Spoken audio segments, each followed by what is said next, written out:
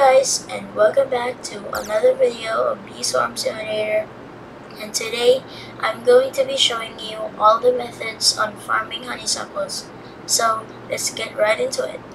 Also, before the video starts, I want to thank you guys so much for 100 subscribers. So yeah, let's get right into the video. So the first method is what I used in my last video. So it uses a token ability that collects pollen from the field that you're in, and then while it's collecting pollen, you go outside and it's gonna trick the field that you were in that you were still inside it, and then the honeysuckle would force use. And there are a lot more abilities than just the photon beam. So on to the next method. The second method is actually using it the normal way, is by going to a field and filling your capacity, and then just use it normally, and then yeah, that's it. And when your backpack is full, like almost full, like 98 to 99%, you can AFK use some honeysuckles, but it won't be that efficient. But you will need the petal one, because when your backpack becomes full, you will need to convert some pollen to use another honeysuckle. So yeah. For the third method is actually not entirely different from the second one, because it just does the same thing but in a different field, which is the stump field specifically. So while you are AFKing it, but before you'll AFK it, make sure your backpack is already full. And then this works because bees can only go to like the area that you're facing in, like for a short period of time, and then that way you will convert less honey and then use like more honeysuckles. And then right there, it just converted so less honey. So on to the next method.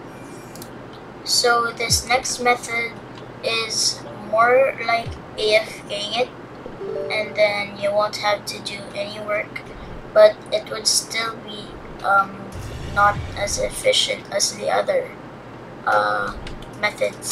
So I highly recommend you do this on a field that you have a boost on, like coconut field, because you have the coconut dispenser, which gives you the coconut field boost, and you can just stay in one of the corners and then just face here, and then just put an auto clicker on something, and then it would automatically use honeysuckles for you, because you can only convert like a couple of bees at a time because you're facing the corner. And then if your bag becomes full, the bees won't be collecting from the field, and then the bees would like go here, and then you would convert some honey and then collect the pollen from the field again, and then use a honeysuckle. So yeah, on to the next method. So in this method, you will need at least the plastic planter, or any planter that's reusable, or you can just get a plenty of paper planters here, or plenty of ticket planters. But I would recommend just using a reusable planter so that you would save more. So basically, you need to fill up your bag, like again to 98 to 99%, and then just use the planter, harvest it. Even if it's not fully grown.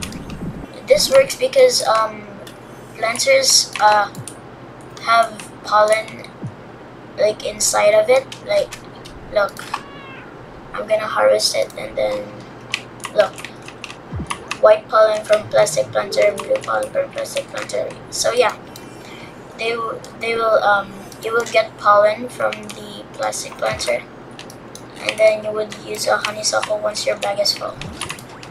So let me know in the comments down below if I missed anything. So yeah, that's the end of this video, and make sure you like and subscribe.